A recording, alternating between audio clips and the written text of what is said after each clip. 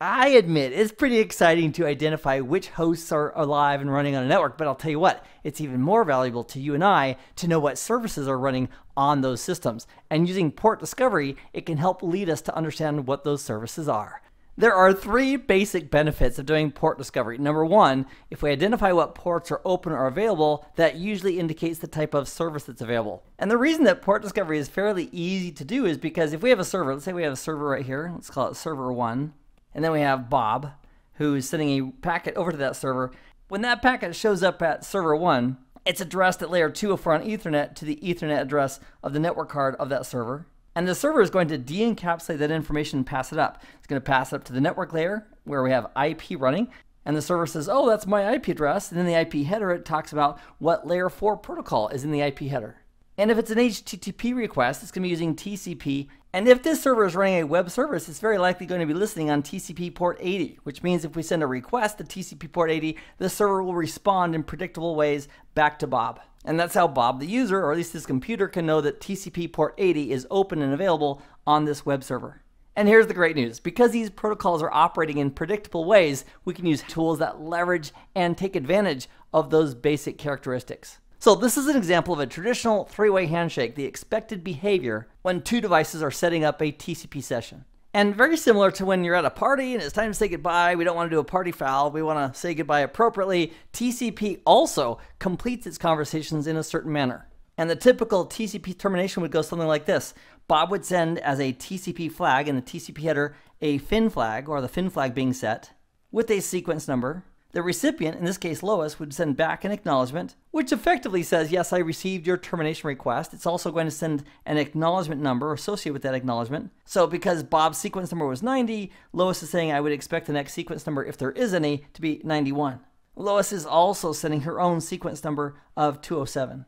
And then if Lois doesn't have anything further to say, she can also send another TCP segment with the FIN flag set as well. She'd use her next sequence number of 208.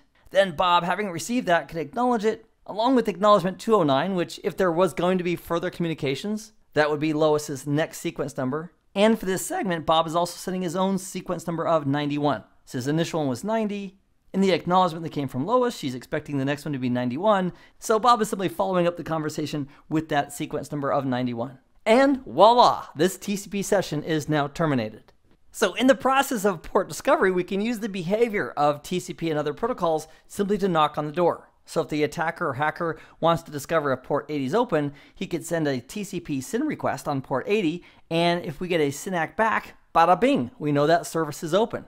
Or more specifically, the port is open, which likely leads on the well-known port of 80 to HTTP services. And then the hacker, instead of following that up with an acknowledgement, could send a TCP segment with a reset flag set, basically to tell the server, hey, never mind. And that way the hacker can do a scan of ports very, very quickly without tying up a whole bunch of resources. So this graphic indicates a source port of 6783 going to the server's IP address at the well-known port of TCP 80. Now, on the other hand, if the hacker had sent a TCP SYN request at port 80 and got a reset back, it didn't get a SYNACK coming back, but it simply got a reset, that would indicate that the port is closed. Port 80 on the server is not open.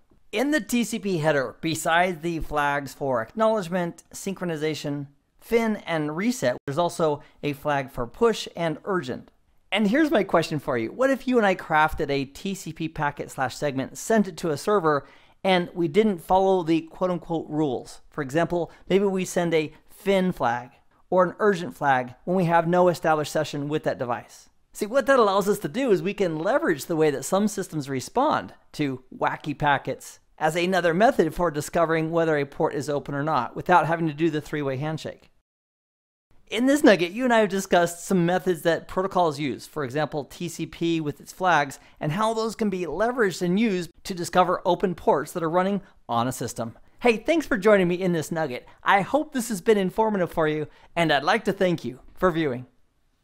Hey, thanks for watching, and subscribe right here to get the latest information from CBT Nuggets. And if you're new to or considering a career in the world of IT, head on over to CBT Nuggets and sign up for a free trial.